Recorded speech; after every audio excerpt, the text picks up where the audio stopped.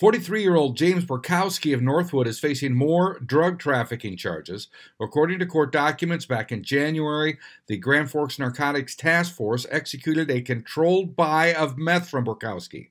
And on May 2nd, the task force executed a search warrant at a shop in Northwood and allegedly located 6 baggies of meth packaged for sale, 2 baggies of 2.5 ounces of marijuana, drug paraphernalia, and a vehicle that had been stolen from West Fargo. James Burkowski is now facing 5 felony charges related to the alleged delivery of a controlled substance and theft of property, along with a misdemeanor charge of possession of drug paraphernalia.